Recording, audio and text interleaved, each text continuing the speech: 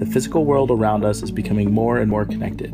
Pretty much every major engineering application sustaining today's modern life, social networks, electric power systems, and transportation systems are manifestations of complex, large-dimensional processes that function through interconnected networks. The amount of information transmitted across these networks can grow at dizzying rates. Their size can easily go up to several hundreds of thousands of states distributed over hundreds of miles. The conventional mindset of designing a single, dedicated control box in feedback to an open-loop plant is no longer effective. Instead, what one needs to design is a system-wide controller. For example, the 1996 power grid blackout in the US West Coast was caused by a minor disturbance. What would have saved it from the catastrophe was the use of wide area control, where different parts of the network would have been permitted to exchange state information and take coordinated control actions. The lack of global control caused these generators to oscillate as 5 separate groups and finally disintegrated the entire Western interconnection into 5 separate islands. You may ask then, does today's technology allow us to control an entire network?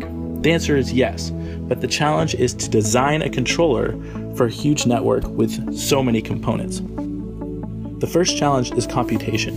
Computation cost of optimal controllers is proportional to the cube of the system dimension and can become intractable when the network size is huge. The second challenge is communication. Conventional control designs usually produce a dense feedback topology, which means that every node in the network must communicate with every other node in real time. This can lead to data flooding. How can we overcome these challenges to control a large network? The answer comes from the observation that most engineering networks, no matter how complex they may look from the outside, deep down often exhibit some kind of clustering or grouping structure within them. For example, in the 1996 blackout, generators that were geographically close to each other reacted similarly towards the disturbance and thereby formed 5 major clusters. The definition of a cluster, however, is not limited to geographical closeness. It can be any structural and behavioral similarity shared by the network nodes. For example, solar panels, wind farms, and batteries can each be considered as individual clusters in a smart grid given their similarities in power generation and consumption. We introduce a method called control inversion that exploits this clustering property of large networks to develop tractable controllers for them. The first step is to project the network model into a lower dimensional space using the idea of structured projection, which basically amounts to aggregation of the dynamics of these nodes inside of the cluster. Clusters in the original network thus become supernodes in the reduced order network. The second step is to design a controller for these supernodes.